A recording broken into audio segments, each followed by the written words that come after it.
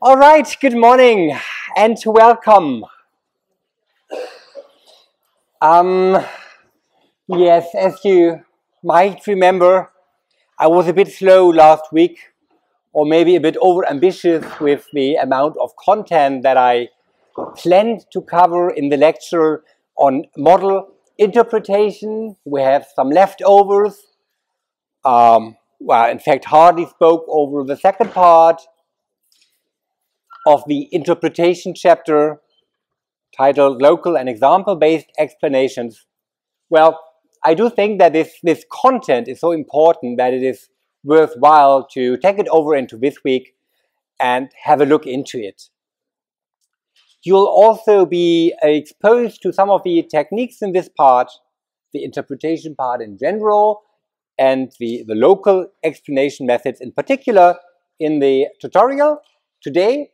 So that makes even more sense to have a look into it. Okay, so just so that to get everybody started, I'm still in the slide deck of the 9th chapter, Machine Learning Model Interpretation. We, in the very beginning, distinguished, some types of explanation techniques, or the very meaning of the term explanation or interpretation of a model. We did cover techniques like partial dependence plots or permutation-based feature importance in some depth in the last week. So I assume this is known. And to remind you, the different family of techniques to interpret methods, that was the family of local techniques, local explanation methods, where local means that we are interested in the reason why some model predicted an individual case, an individual data instance in a specific way. That's meant by local. And we start with LIME, an acronym for Local Interpretable Model Agnostic Explanation. There you also have this element of locality in the very name of the technique, and this will also make the setting clear, I believe. So assume we are given some model, some black box model, gradient boosting machine, neural network, a random forest, whatever. We use this model to inform decision making. This means that the model generates forecasts for individual data items that we feed the model and could, to stay in our typical example, classify incoming credit applications into good risks and bad risks. The goal in local interpretation is to understand why the black box model made a certain prediction for an individual application. That's the overarching goal. And the LIME paper of Ribeiro, they proposed a specific way to implement that. You'll see shortly it's you can look at LIME more of a framework, where the paper proposes a specific implementation of that framework. But let's not look ahead too far. We have a model, and the model generates predictions. I'm a bit deprived of all my nice technology these days, so have to use this as a laser pointer. We have a model. We get predictions from that model when we presented an individual piece of data.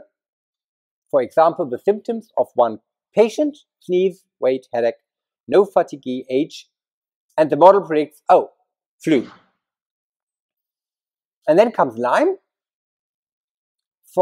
If you look very carefully at this example, you see that for a reduced set of features, only sneeze, headache, and no fatigue, you get an indication whether the specific value that you observed for these attributes for this patient have caused the prediction of flu. Where here the green color means they support the prediction of the model, the patient suffering from flu, and red means that, they actually disagree with the model prediction or provide evidence against flu. And this is the way Lime explanations look like, and this is what is then presented to a human decision maker like an MD to finally make a decision.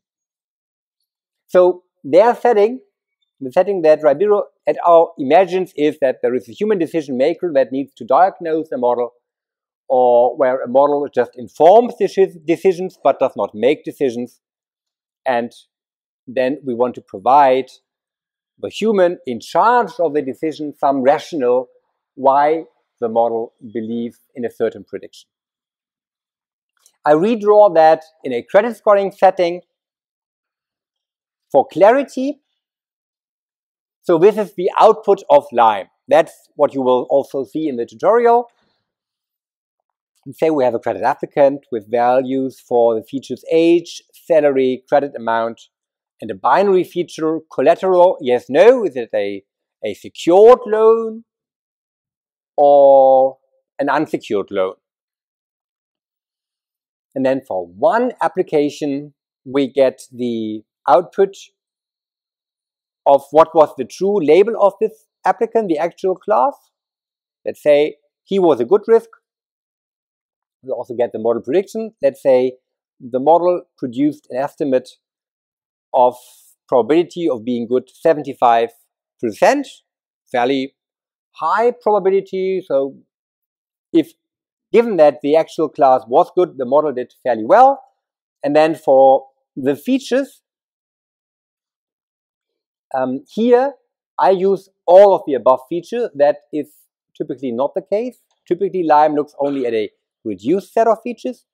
We get these bar plots where the magnitude of the bar indicates if the feature was important or not, and where then the sign or the coloring indicates whether the value of the feature did support the prediction of the model or, well, was rather evidence against that prediction, but outweighed it by the value in other features. So here our applicant, apparently whatever age he was, that was pretty good. So maybe 35 or something, medium age, already on the job, stable earnings, etc. Then the most important positive feature was that the loan was secured. So maybe he already owed an apartment and used that as collateral to secure the loan. That caused the model to output this high probability of this risk being a good one. And the payment of the applicant may also be well. And then we see this red bar for credit amount. So possibly he applied for a relatively large loan, given the salary. That could be a way to look into this model.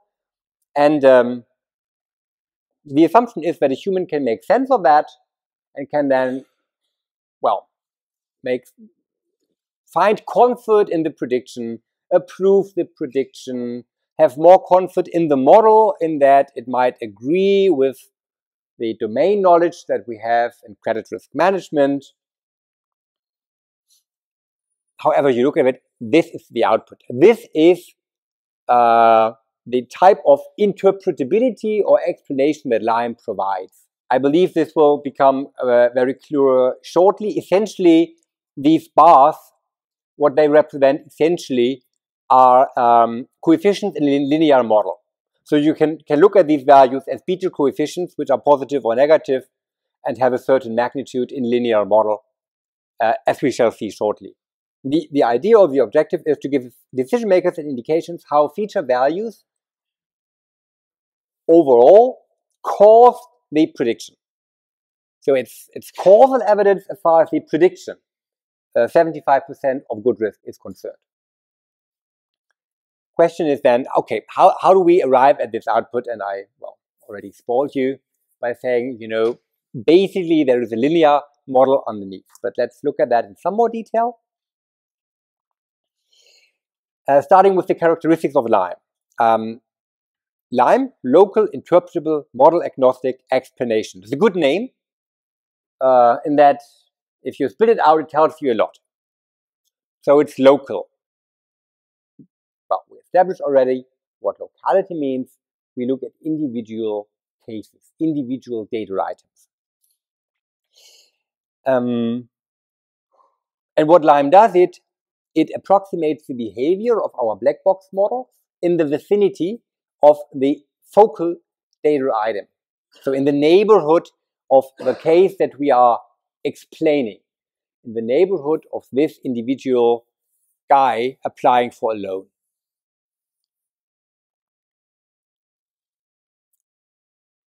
Well, interpretability is achieved by using an interpretable model, typically either a linear model or a decision tree, a shallow decision tree, as a surrogate model.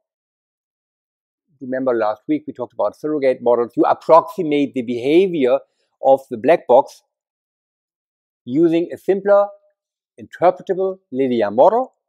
And the assumption is that this is what the picture is meant to represent.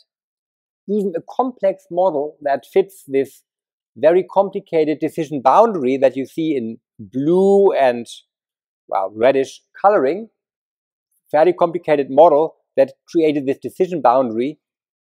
If we look into specific areas, if we look at this specific data instance in bold, with a bold red cross,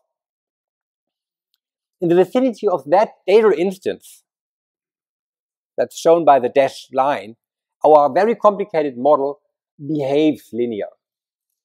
So that's the premise, if you wish. Even the complicated model behaves in a linear way in a small area. So as long as we focus the explanation to a certain subspace or certain area, a local area of a data item, then a linear model should be able to approximate the black box reasonably well.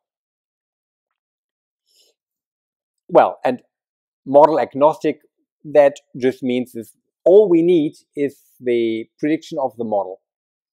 It can be any model.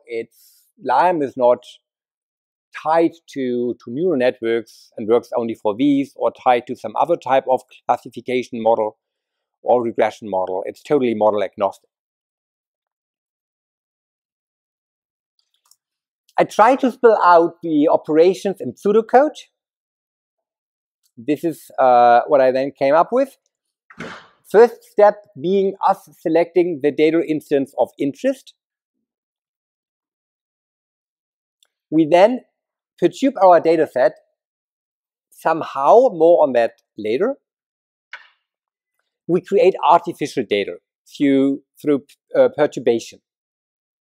And then we call our black box model to get prediction for these new artificial perturbed data instances.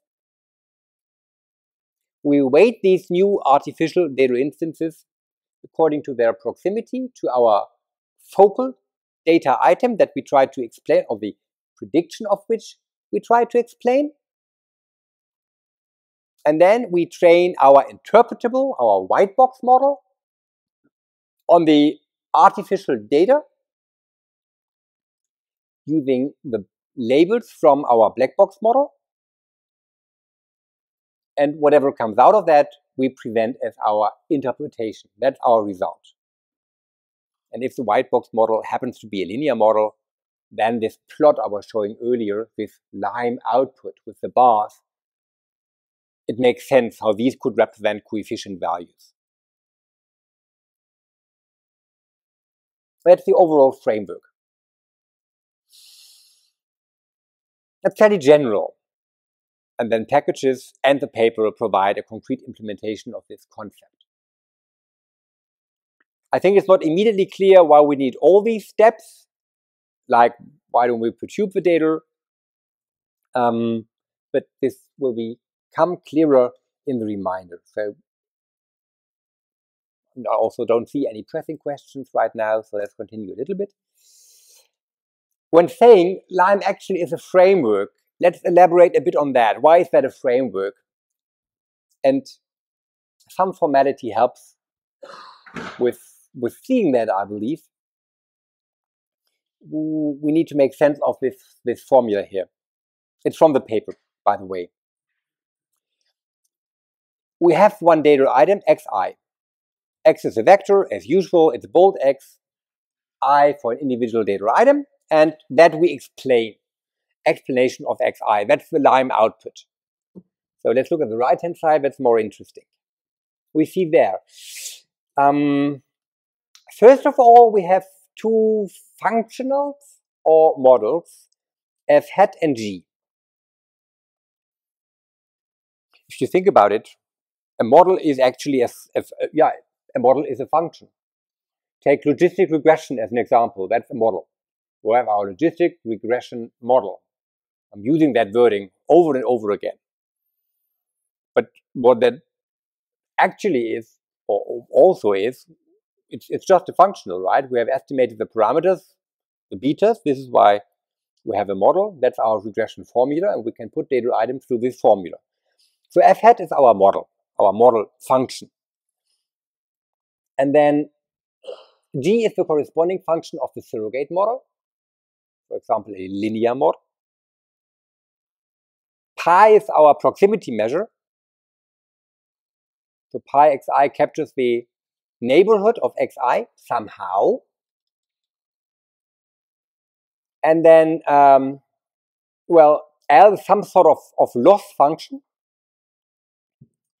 And that's called a local fidelity measure.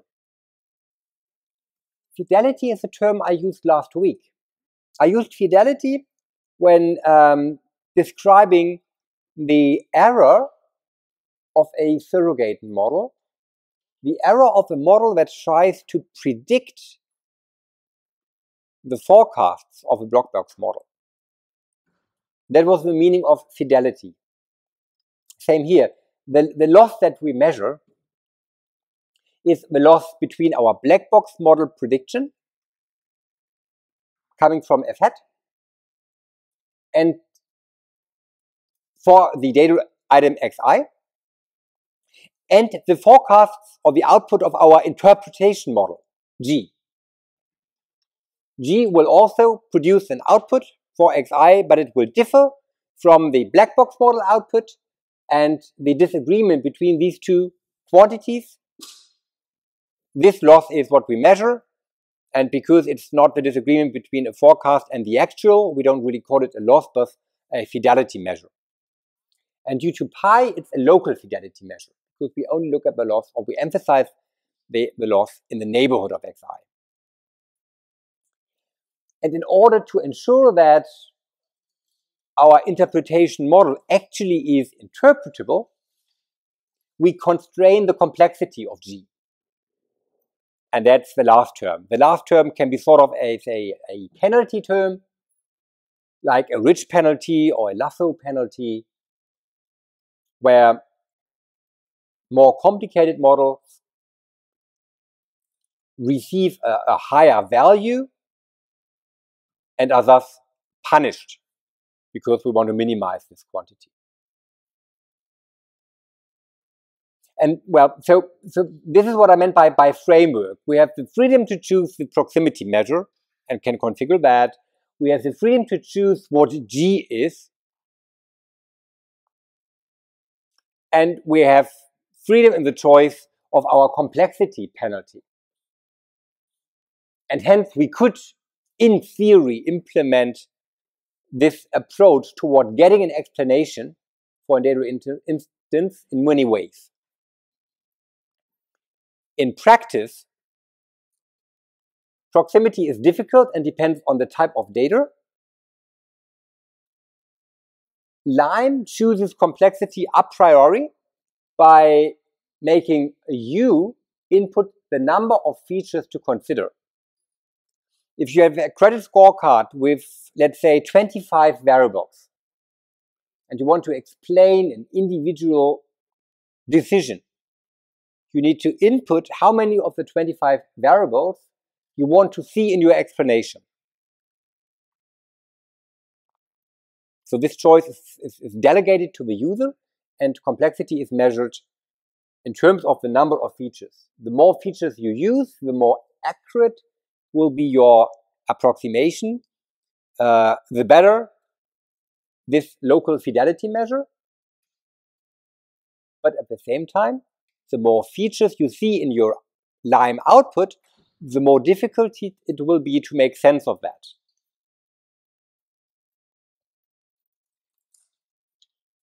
think about this plot with many more rows, many more features. It will become even harder to make sense of, okay, what is it that the model was doing?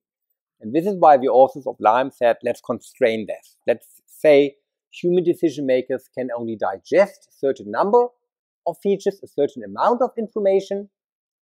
So let's constrain the number of features that we use as part of Lime. Lime will then select the features, the best ones, but it will only select for the interpretation model that many features.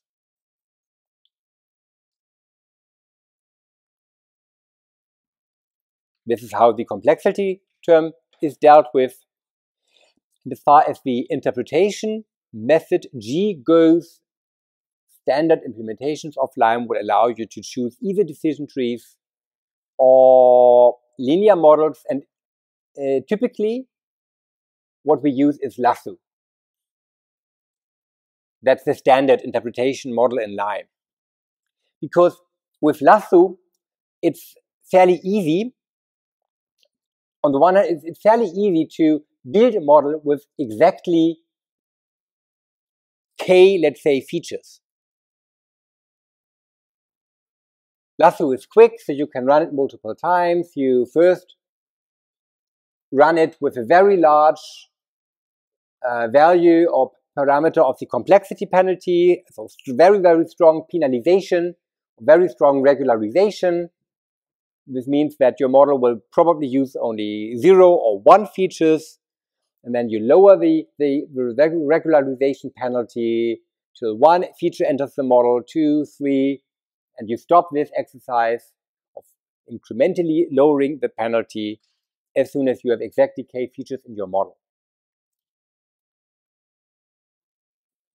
With trees, that would work as well, but then with trees, the interpretation, the output, cannot as easily be presented by these nice bar plots with coloring for the sign, etc. So Lasso is the interpretation model of choice. A nice feature, I won't elaborate on that, but a nice feature of Lime is that it works with any data. So in fact, it's not typically used together with tabular data. Prevailing applications are with image data or text data also. And that's pretty cool. And this is why it's a framework. The way you implement the perturbation step depends on your type of data.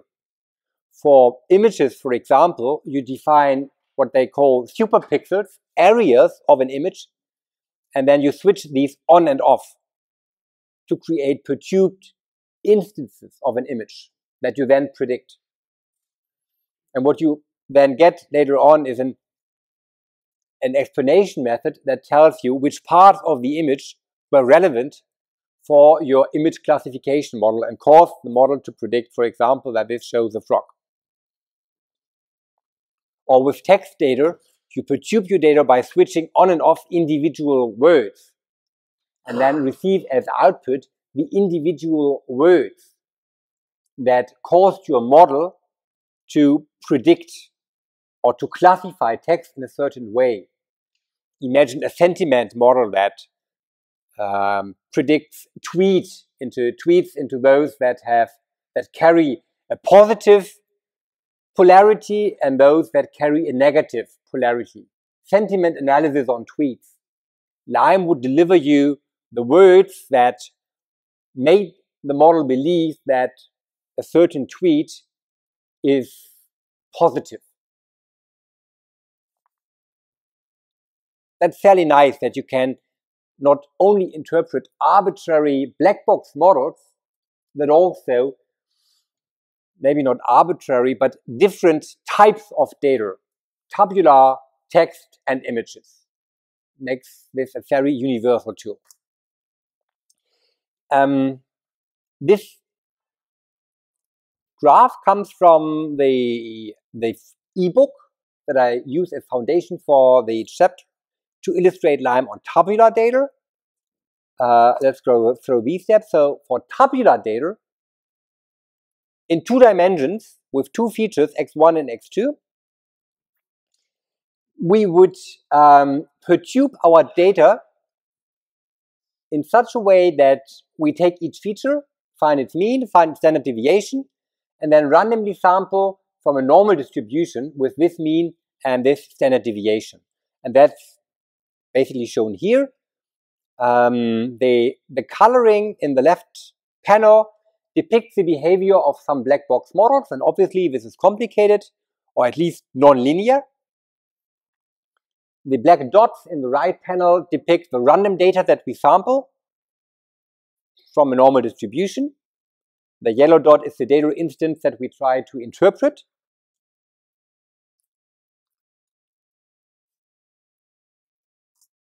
We next weight our data, and here Lime uses an exponential kernel estimator to do the weighting, how close a artificial data point, a black dot, is to the yellow one, our focal data item that we try to explain.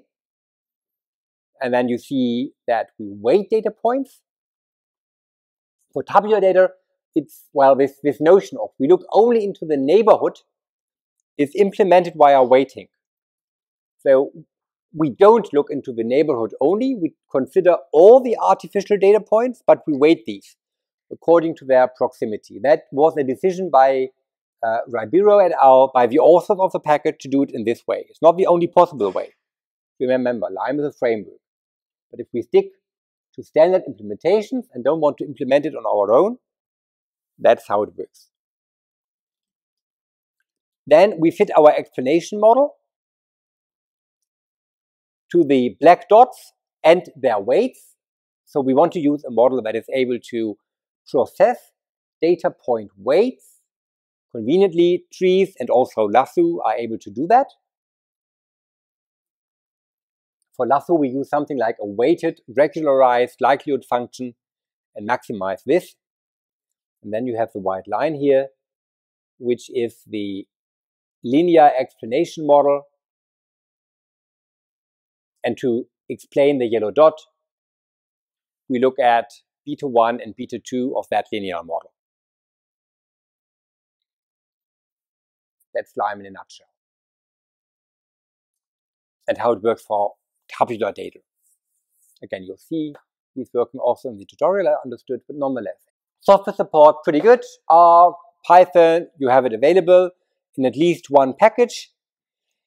The prediction model and the surrogate model, the local model, are independent, not tied together. That's convenient. So you could also update them in isolation.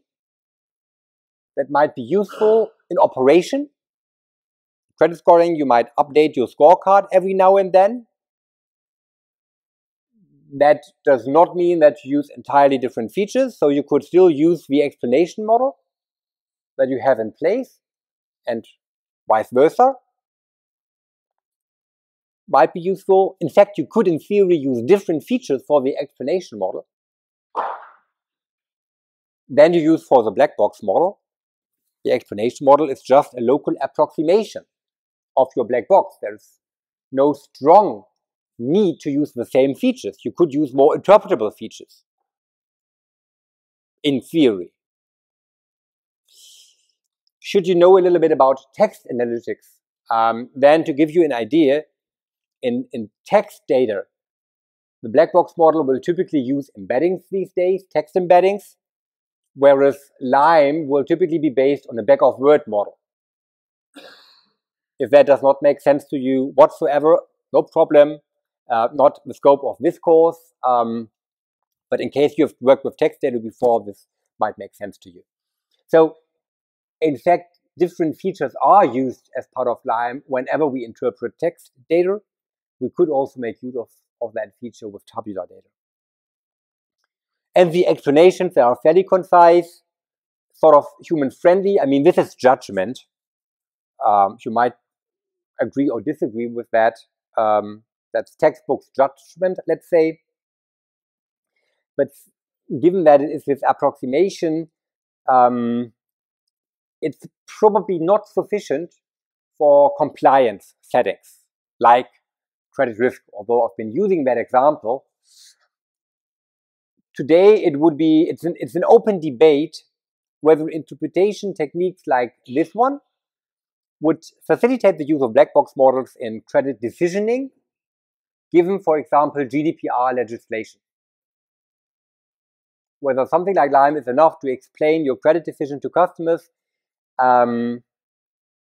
it's under debate, probably not. For example, an issue is that the explanation that we provide might still be too complicated for a layman, somebody applying for credit knowing nothing about statistics.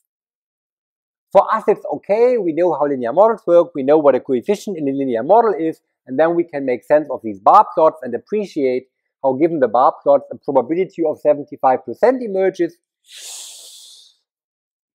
Layman might not be able to make this reasoning. And then your explanation would not really be understandable, which might violate regulatory requirements. But it's undecided yet.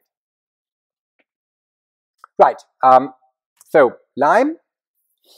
Then were the positive parts, negative parts. Maybe it's all a little bit ad hoc. In most settings, it's used as built, as crafted, coded in these implementation, in these packages.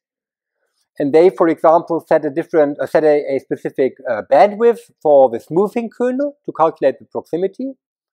And you can show when you adjust this value, the bandwidth of your kernel function, your explanation change. I know of one simulation study cited here, Alvarez-Millis et al., recent one, where they look specifically into that. How do the explanations of Lime change when we change parameters in Lime, or also in the face of feature correlation, which is also an issue in the perturbation step. And they do observe that the variation, the results that you get from Lime vary a lot across different random perturbations of your data, across bandwidth, etc. So there is more work to be done. The framework has potential. That's maybe the overall conclusion. Has a lot of potential, this framework, but there is more work to be done. For example, dealing with this ambiguity because of the random permutation. Okay, that was Lime. Stop here. Just to throw some more buzzwords at you, many other exciting things out there, and I recommend the ebook I'm citing over and over again, A Starting Point. It's super useful, super easy read, and very comprehensive, very broad in the techniques that it touches upon. Another very hot thing these days are Shep values. That's just that you heard about them, Shep values. They come from game theory, the Shapley value from game theory. If you have done game theory, you know this concept. The Shapley value is something like a fair payoff that the players in a coalition that play together receive. And drawing upon this theory, that's Nobel Prize winning theory, Lundberg and Lee came up with the way to, say, okay, all the attributes in a predictive model form a coalition, and the values for the attributes each contribute toward the prediction of the model. Let's work out the fair reward of a feature value. There are packages to implement this concept. The output looks quite nice, I believe. I'll briefly comment on the output shortly. You see it here. It's, as I said, very hot these days. It's highly demanding computationally. Strong combinatorics at work here. So using that on a reasonably sized data set is a pain. That's the main obstacle. Otherwise, you get very powerful local explanations with Shep values. And also, you can nicely aggregate these local explanations to get global explanations. So the packages for Shep, they provide you functionality for both local and global explanations, very useful. And the main disadvantage is the computational effort that's needed to do the calculations. So, well, the output is not entirely dissimilar from LIME. This example here, I took it from a blog, as usual with me. Here we talk about football players, soccer players, football. So I'm talking about soccer, not American football, although it's currently the NFL season, but this is ordinary football. And you see some model prediction, 0.7. That's the prediction of a model for an individual player, how likely it is that he receives the award player of the match. That was the use case here. And then for individual features in that data, you see the features down here. We get, well, their Shapley value, their contribution, whether it was positive or negative, and how large it was. So, for example, our focal player was predicted to have a 70% chance of getting this award, player of the match. So apparently he did reasonably well. And now Shep values provide us some insight why our model believes that he has such high probability. There is a feature goals scored. How many goals did the player score? And the value of that feature was 2. So apparently our player scored 2 goals in a match, which is fairly good. So that should boost his probability to become player of the match.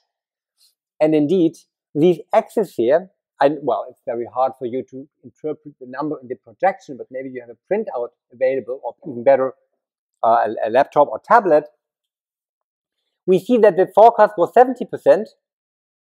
And here, very hard, you see a value of 0.5979, so 60%. You can read that as, had our player not scored these 2 goals, his chance of becoming player of the match would drop to 60%. So by 10%. This 10% boost in the prediction he received because of scoring 2 goals. And on the other hand, and this was the most important attribute among the, let's say, positive attributes that contributed, that made it more likely to become player of the match. He also had 7 shots on target, which was apparently pretty good, and increased his probability. He kicked 6 corners, which also increased his probability. He committed 25 fouls, so he was rough. That was positive, apparently picked up by the model. Him being very active, committing some fouls, but apparently that was positive to become player of the match, and also contributed. And these bar width, they always give you the amount of probability that can be attributed to this specific feature value, and that is really nice as an explanation, right? That's much better than LIME, if you think about it. There you have the big bar, okay, that was important, and the other bar was half of that, okay, half the value of the beater. That's even better. So the case was which team has the player of the match among them. Yeah, that makes so much sense. This morning I was reasoning, okay, 148, that clearly was not the distance covered by one player, but for a team it makes a lot of sense. Thank you very much. Sorry, I was slightly wrong here. It's not the per player values, it's the per team values, but in terms of how to process this output, it does not make a big difference. The really nice thing here again is that you have the probability and you can decompose this probability into attribute values.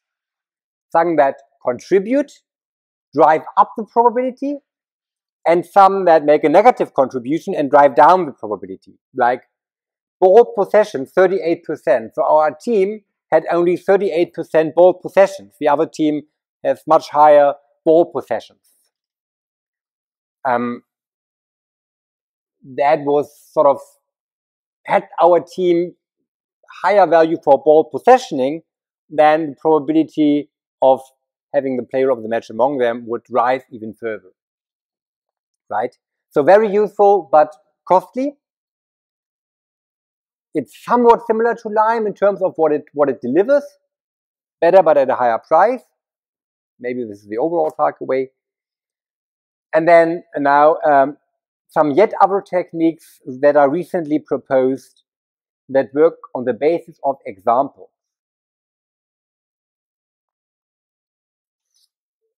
Here, it's yet different from Lime and Shep. Here, the output is a data item. We present a decision maker a data item. It might be a real one, or typically it's an artificial one, and use this data item to get some insight how a model behaves. And there are some flavors. Anchors, for example. Anchors come from the same authors that also invented Lime. An anchor is a rule, a simple decision rule using a subset of the features, finding the relevant subset and threshold values. And it anchors the prediction in that any change that you apply to the other features not part of your rule would not change the prediction. So you get a rule why a model believes that one applicant is a bad credit risk. And this rule might use the features bureau score, age, and income. And then any change in some other features that your scorecard might use, number of months previously delinquent, or number of relatives, number of kids, whatever other features the model uses, the black box model might use, you could change them in any way without your decision of this applicant being, say, bad risk, changes. So it's like a minimal description of a rule that is stable. Yeah, that provides some insight. It's useful to know. It's a bit hard to tell, I feel, what this is really good for, but it's clearly useful to know. We would need to look much deeper into decision processes in banking, or generally real-world decision processes, to appreciate how useful that is. Or there are also counterfactual examples where it's related. Here we look for the smallest change of feature values. So how could we flip the prediction of a model? A model predicts an applicant is a bad risk. Let's say we want to consult with applicant. Sorry, we can't give you credit. Our model says no. And the applicant says, oh God, I need this money. What can I do? And well, let's discuss what you could do. Look, apparently your bureau score is too low. That could come out of a counterfactual example. A minimum change in some variable, let's say the bureau score, might flip the prediction of the model. And counterfactual examples encompass a family of algorithms to identify such minimal changes to flip the prediction. And that is then closely related to these adversarial examples, also very useful, which are examples that aim at deciding a model. So what's the minimum change to a feature for a model to make an error? Closely related, slightly different. Here we look into any correct classification of a model. There was a good applicant. The model categorized the applicant as good risks. What would be a minimum change to the feature value so that the model gets this wrong and incorrectly classifies our good risk as a bad risk? That, for example, has many applications in autonomous driving, where you definitely want to know what would be the minimum change of a traffic sign, for example, of the image of a traffic sign, to make a model to fail recognize this traffic sign, the stop sign, for instance. It's obviously crucially important that traffic signs are recognized in the correct way, and then you can ask, okay, how robust is my model? what would be the minimum change to the representation of this sign, the image representation, so that it's no longer recognized as a stop sign. Again, highly useful. Well, my aim here is that you get a vague feeling, some feeling for the gist of these example-based explanation techniques. We haven't looked into any of them. How they work, if you're interested, have a look into the blog. Very current stuff, very recent research, so also really interesting for follow-up studies if you wish. And with that, I just want to conclude the interpretation chapters, at least until the tutorial starts, and move on with something else, provided there are, but certainly there is always time for questions, comments, or anything. Okay, but does not seem to be the case. Fair enough. So, well, as usual, summary slides just provide some summary that I came up with. Normally, I don't have time to look into that. I won't look into that today. But just note that these summary slides exist in the slide books, and they should also be useful for for your exam preparation. I really try and invest quite some time into these slides to come up with the things that I believe are particularly important of a chapter. So pay some attention to that, please. All right.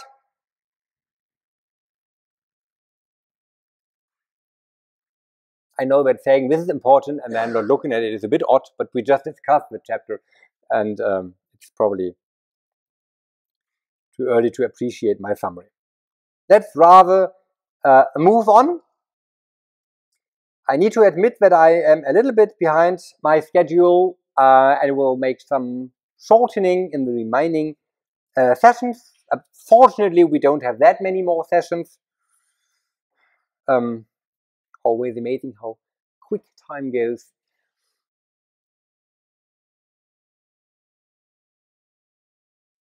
This part here looks into some specific challenges that we typically encounter in practice when we build predictive models, especially classification models. And these challenges, class imbalance and cost sensitivity, are particularly characteristic, I believe, for applications in business. So this chapter brings us on a path toward looking into more depth into the application of machine learning in real-world business settings. Well, introduction, that's the agenda, and then the two parts will be treated rather individually. There are similarities between the two families, imbalanced learning and cost-sensitive learning. The strategies to tackle these challenges also share similarity, and therefore I'll make use of that to only explain some techniques to tackle imbalance and then refer to other cost-sensitive techniques to tackle imbalance in different ways. But first of all, let's become clear of the problem. So chapter with two main blocks. That's the take home here.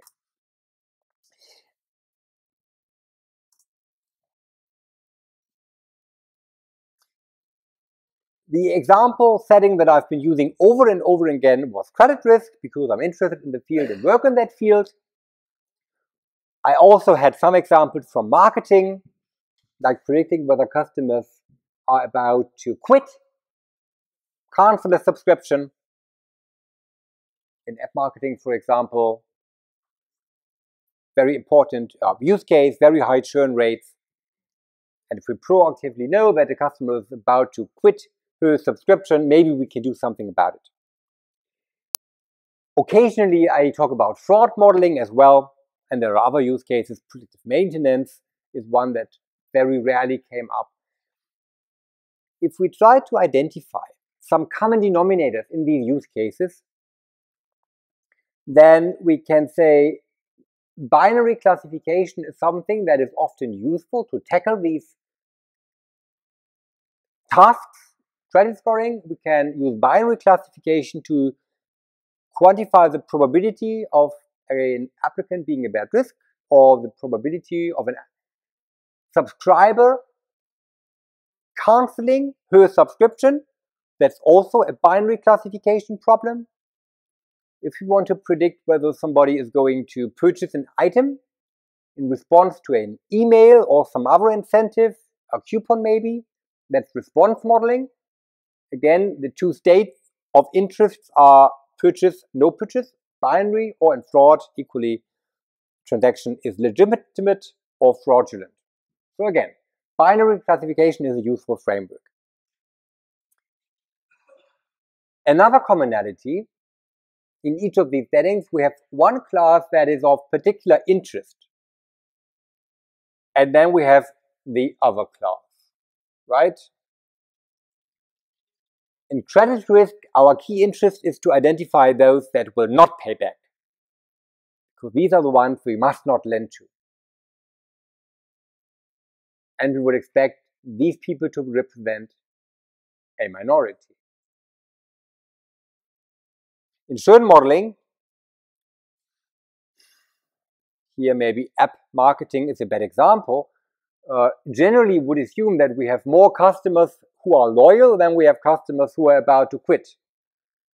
Otherwise, machine learning is not our key business problem, right? So churners typically represent a minority among the customer base or in a data set. Unfortunately, equally so, in marketing campaigns where we try to stimulate purchases, we typically contact a much larger number of customers than actually make the purchase. So the response rate to certain types of campaigns often is rather small. And, well, hopefully the number of fraudulent transactions will outnumber the legitimate transactions for any credit card company. So the important class that we focus our attention on, typically the minority. And also, getting this important class wrong is typically associated with higher errors. It's more costly to misclassify a bad risk as a good risk, because then we lend money and don't get it back, than it is to classify a good risk as a bad risk, because then we don't lend money and lose the interest that we would have earned otherwise. But that's better than facing the actual loss. The relevant class represents often a minority, and getting the relevant class wrong is often associated with higher error. We see that in many problems, not all, but many. And, well, imbalanced learning and cost-sensitive learning are the streams in the machine learning literature that look specifically into these issues. How to attack or approach problems where one class is heavily outnumbered by the other class, imbalanced learning, or what to do if the costs of classification errors are not symmetric. Try to define that on this slide here. The vast majority of literature looks into classification problems. There are similar problems in regression, although imbalanced classes, class imbalance, one class outnumbering the other, that's not strictly defined if you don't have classes. So in regression, you might see something like skewed non-normal distribution, and they are sort of equivalent. But I will focus very much on classification in this chapter.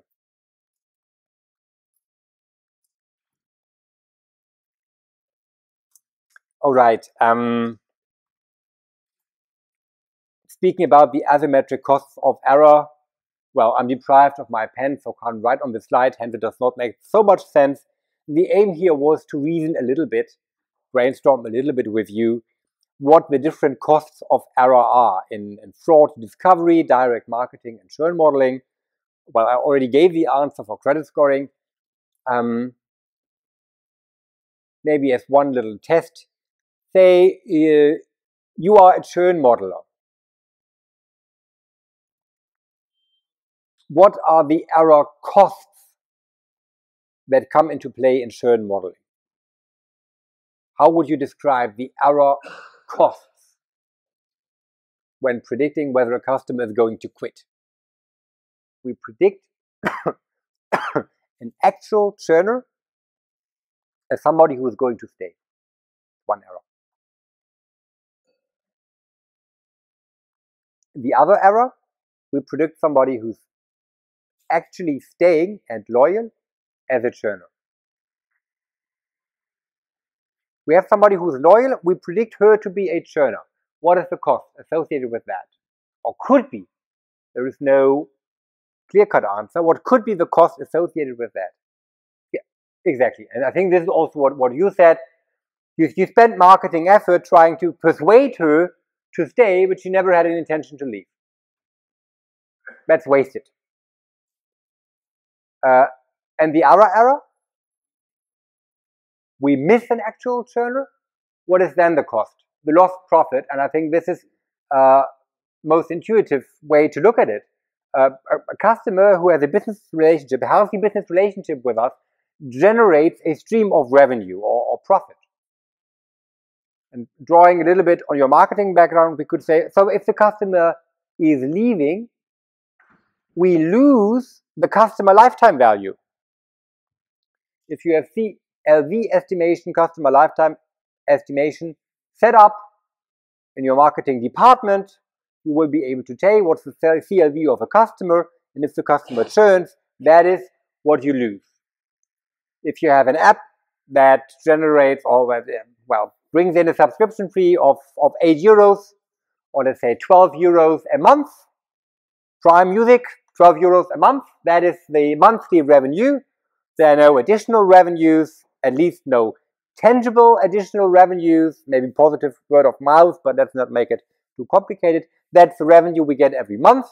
We can discount that over the length of the customer relationship. That's the CLV of the customer in Prime Music. If somebody who might have this service subscribed quits a subscription, we lose this CLV, and that is the cost. That was a simplification. I made another one, more subtle one, but more on that in a subsequent session on marketing decision models. Things are a bit more complicated, but in practice, but we could look at it from that way. If there is a churner, we will lose the CLV. So a model that is trying to predict churners and fails to predict an actual churner brings in a cost which is sort of, let's say, proportional to the CLV of the customer. So again, we have two types of cost: wasted marketing effort as opposed to lost CLV, and there is little reason to believe that these costs are equivalent. They are not in virtually any real-world setting, so they're asymmetric. We can make a similar narrative for response modeling or direct marketing and for fraud discovery. Maybe try to do that as your homework. Now, this is a chart of the predictive modeling process. We've seen that earlier on with the individual stages: data prep, model development, evaluation. And both of these phenomena, asymmetric costs and imbalance, we can tackle at multiple steps. That's the data step. We can massage our data to, well, let's say, if we ignore class imbalance and if we ignore cost sensitivity, that will adversely affect our models. It's not good. We shouldn't. So we could do something about these phenomena, imbalance and cost sensitivity, either in the data preparation stage, using resampling strategies, more on that later. We can manipulate our algorithms, trying to make them aware of error costs, for example. And also we can and need to revise our practices to evaluate models so as to take imbalance or cost sensitivity into account. Data prep, model development, and evaluation are the key attention points.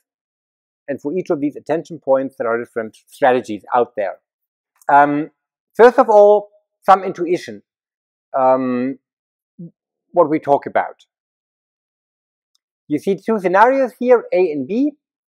One is a very simplified one, that's a textbook example, and one that's maybe a little more representative of what's going on in the real world. Starting with the simplified scenario, two classes, and we see how the red class is heavily outnumbered by the green one. And then maybe we have some noise examples as well. And the more representative picture on the right-hand side highlights the fact that typically it's not so easy, that we have not one area where all the examples of one class live in. The red ones all nicely encapsulated in the center of our space, surrounded by the green ones. Real world data is not as nice. A powerful model would have an easy go with that kind of data. Normally we have different sub-areas or subspaces. One might be more populated by the red class, the other more populated by the green class. Overall, there might be some imbalance, and that's shown on the left-hand side.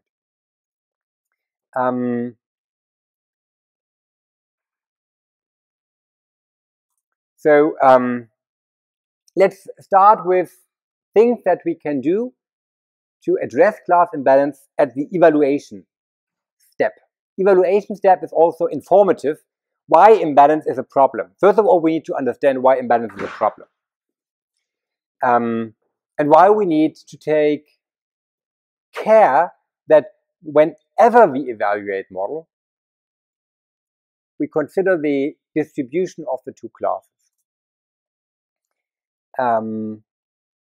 Here's just the confusion table again that we often use in binary classification, and from on which many popular evaluation methods are based on, like error rate, specificity, sensitivity, etc. Here's a hypothetical classifier classifying 100 data instances.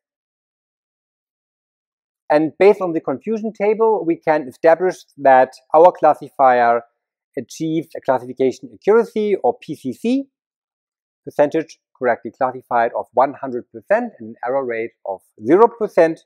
So it's a super powerful classifier. Perfect. And we can change the example a little bit, like this. And recomputing our evaluation methods, we observe the classification accuracy drops to 98%, or equivalently, the error rate raises to 2%.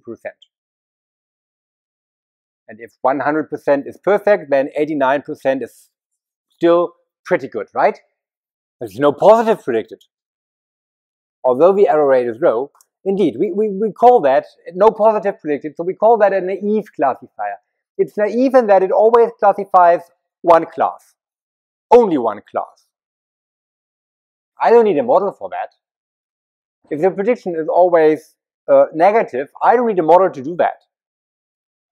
I can lend money to every credit applicant that visits me. Then I don't need a scorecard. The very point is to distinguish the two classes. So take home here, error rate can be extremely misleading when there is imbalance. When there is imbalance, a naive model that always predicts the majority class scores very high on accuracy and error rate.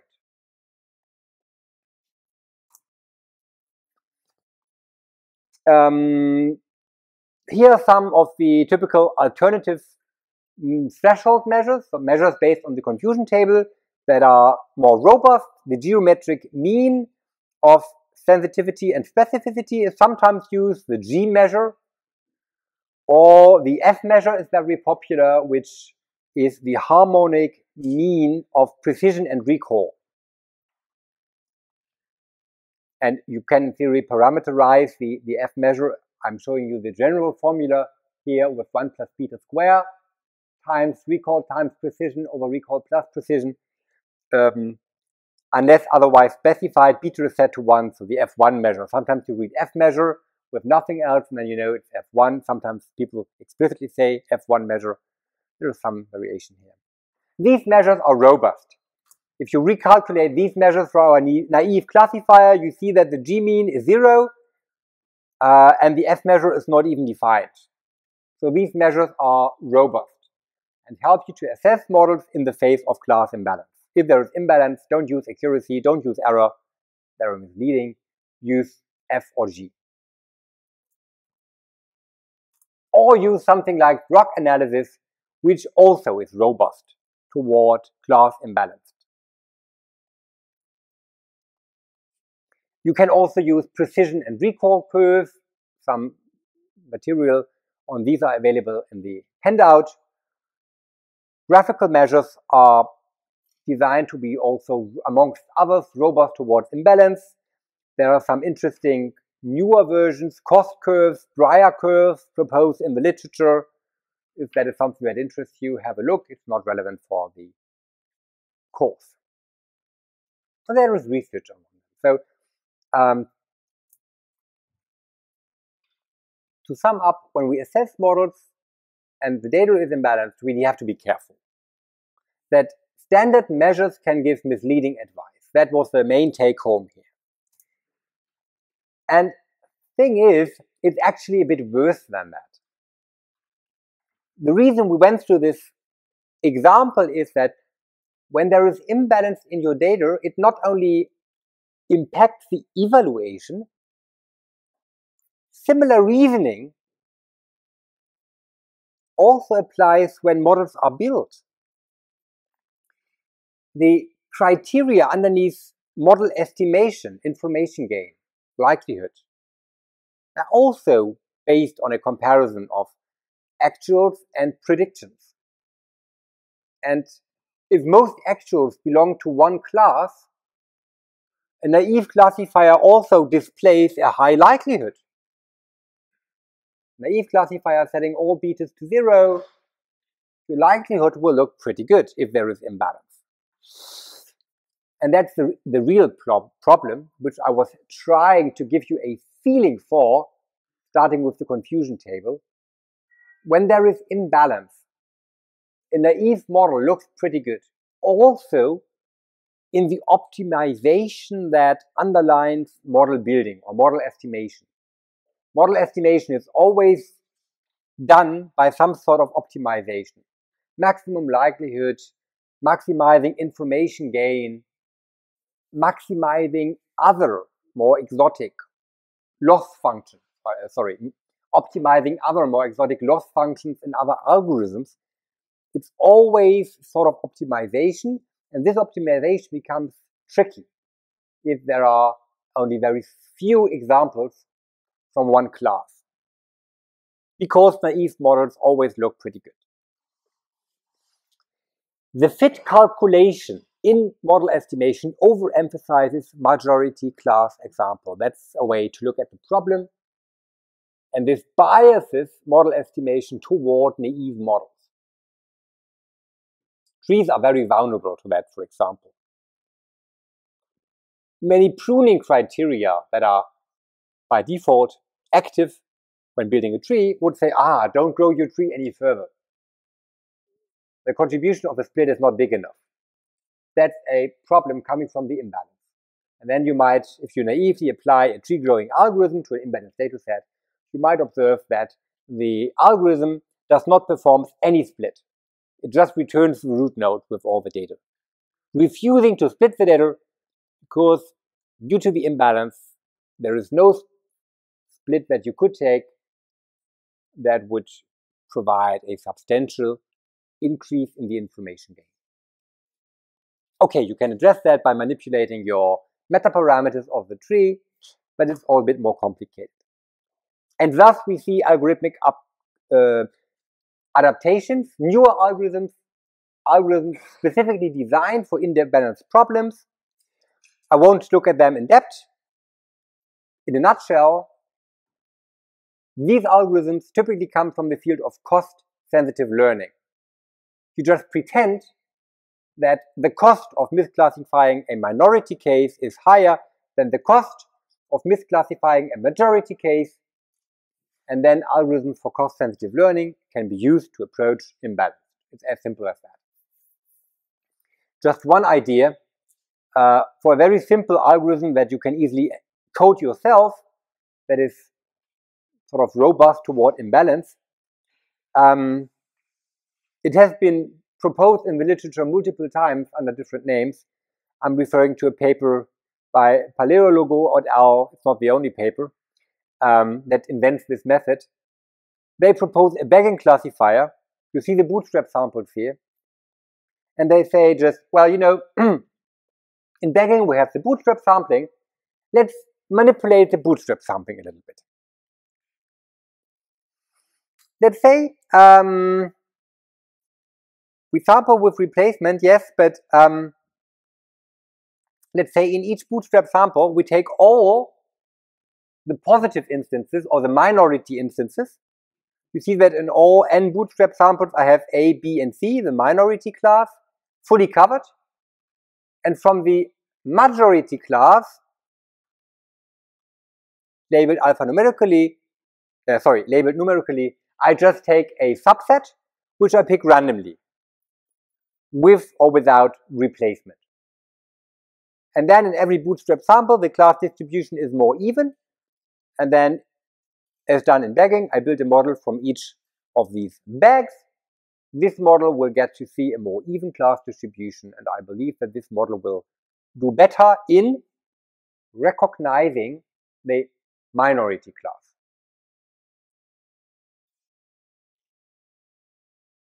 There are many different flavors of this idea. It's something I could do, and then what I obtain is it's a modified bagging algorithm. That's, well, empirically shown to be a bit more immune to the effect of imbalance, and then does better in imbalance problems than vanilla bagging. More commonly, however, more commonly than changing the algorithms, if you change an algorithm, whatever you do works with this algorithm, but not another one. That's the downside. The majority of literature in imbalanced learning, therefore, looks at the data preparation step, because if you can cure the problem at the data level, you can use any algorithm afterwards. So this approach is a bit more generic. It works in a model agnostic way, if you wish, as opposed to adjusting an individual learning algorithm. And similar to what I just showed in the scope of through bagging, these ways, they are called resampling strategies. In the very simplest case, they come down to just randomly deleting majority class instances, that's undersampling, or randomly copy-pasting minority class instances, that is called oversampling. I'm trying to visually give you an idea here on the slide. There is no consensus which one is better. Sometimes oversampling is better, sometimes undersampling is better. I'm trying to identify some pros and cons here. Undersampling, by deleting data, training set size decreases, so it's quicker. Nice. But by deleting data, you might discard useful information. Oversampling, you will observe higher training times because you duplicate data. On the other hand, you lose no information. And yet, that's maybe noteworthy. Make sure you carefully look at this picture, which I created using so much effort, and we've converted investing so much effort. If you duplicate a data instance, it sits just on top of the original data instance in the attribute space. So note this pattern in the oversampled data set. Naive oversampling, taking a minority class example, copy-pasting it, the new example will sit exactly on top of the original one.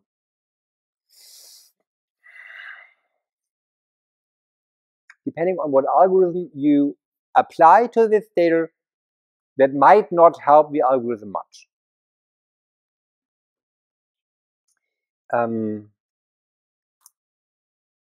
So there are more informed ways to do that.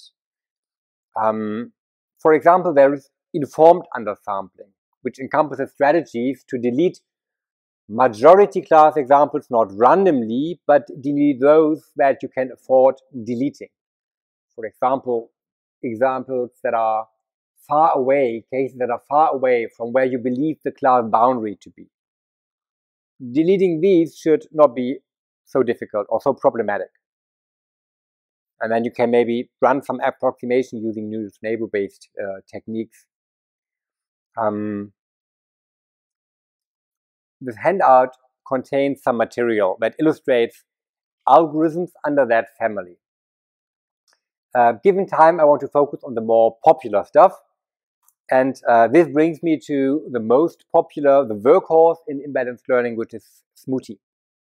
That's like the logistic regression of imbalanced learning, if you wish. Came out in 2002, so it's not really recent, to be honest. But still, it's this sort of benchmark. If you, in your, let's say, in your master dissertation, you develop a new technique for imbalanced learning, that's one of the things you must compare to. Otherwise, you'll see this is no good whatsoever. Or your paper will be rejected immediately. So let's look at SMOOTIE. SMOOTIE stands for synthetic minority class oversampling. So it's oversampling, but it's synthetic. It's oversampling, but you try to do better than randomly or than naively duplicating data items. Instead, what you do is you take one minority class example, denoted as xi here. Let's say xi comes from the minority group. You then pick k nearest neighbors from the same class, also coming from the minority class. And then you sort of average over xi and one randomly chosen instance among the nearest neighbor. The formula you see there for x new is essentially a weighted averaging, where you randomize the weights using this delta, which you randomly draw from a standard normal. I think it makes more sense to look at this visually. It's a bit tiny, but all right, it works. So here's xi. We first randomly pick a minority example. Done, that's xi. Let's say we then pick 3 nearest neighbors. 3 is the parameter. Let's say we pick the highlighted instances.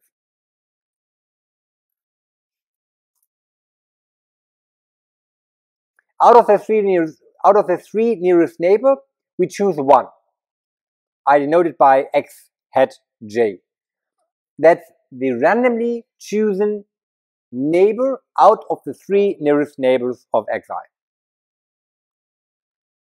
And then this formula for x new corresponds to us creating a new artificial data point on the line, somewhere on the line, connecting xi and x hat j.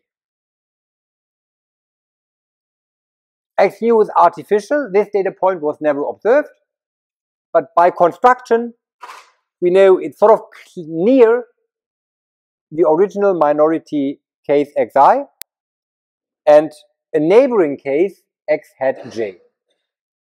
So it's somewhat in the area where minority cases occur in our attribute space.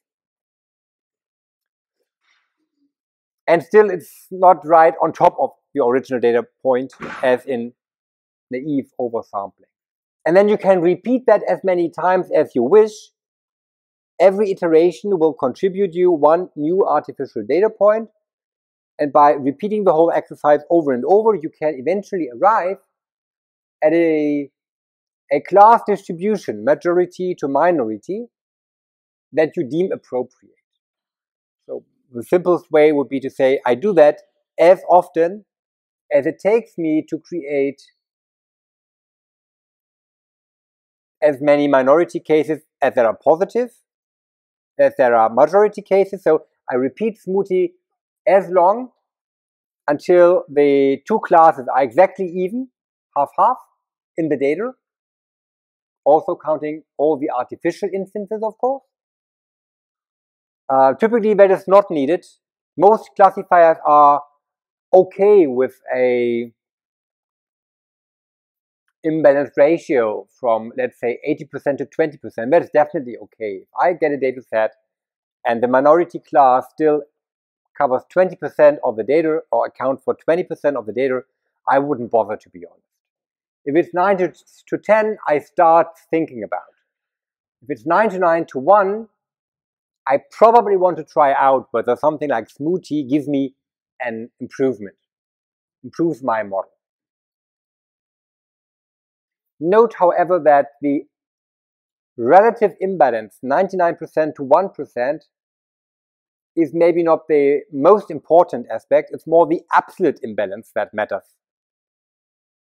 Well, recently I was criticized for that opinion by a reviewer. I still believe I'm right and the reviewer is wrong. Because if you think about it, if you have a data set with 1 million data instances, 1 million points you've got, and 1% of that comes from the minority class. 1% sounds very little. But the data set is so large. You still have many items of the minority class to learn from. You might not need Smoothie. You definitely have to take action when there is a data set with absolute imbalance. Like in fraud screening, sometimes we get data sets where there are 20 fraud examples and 10 million legitimate transactions. The 10 millions don't help me much. I have only these very few fraud cases. And I mean, that makes sense because knowing for sure that something was fraudulent, it's not so easy to tell. In insurance claims, when do you know for sure that the car accident was faked?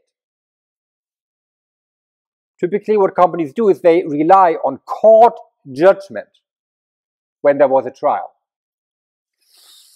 You see how it's difficult to then get reliable labels. If we believe that court judgment is reliable, probably we can, but yeah. So absolute imbalance is something that's really delicate and you can address it with techniques like Smoothie. But then Smoothie has some issues and we can think of, well, Smoothie 2002, what can we do better? How can we improve upon that? If in principle this random oversampling through creating synthetic instances makes sense, can we do better? Yes, we can. We can, for example, not pick the minority instance randomly. If we do that, as in the original Smoothie, it might be the case, look at this data to get an idea. Look at this point here, data point B. It belongs to the minority group, the red ones, but it's right in the midst of all the green guys. The data point B looks very much as an outlier. If we randomly pick our minority instance in Smoothie and we end up with point D, that's no good. Probably it's an outlier. And the nearest neighbors to this point, well, there is no neighbor of the right class. So the nearest neighbor is maybe that point and that point. And let's say we create a synthetic instance on the line connecting point B and this point. In this part of the space, there is no red point whatsoever. So we would create synthetic examples where we clearly don't want to create them. So we should pick the minority instance around which we create synthetic examples in a slightly more informed way. Borderline Smoothie does that. And then there is Smoothie with Tomac links that also does that. I'm running out of time and it's not so dramatically important. You could look at this example. It's something like Smoothie plus plus. Smoothie with some extra element or some extra post-processing, these Tomac links that are post-processing the Smoothie algorithms. Here's a picture. to clean up your data set, where you try to make smoothie better, but it's still the same philosophy. That's something I'd like you to take home. Resampling strategies to cure oversampling. Smoothie, you must understand. We also look at smoothie in the tutorial. And the other important take home from this part is that, it's why imbalance is bad. How it corrupts evaluation measures, and because of that, how it also impedes model estimation.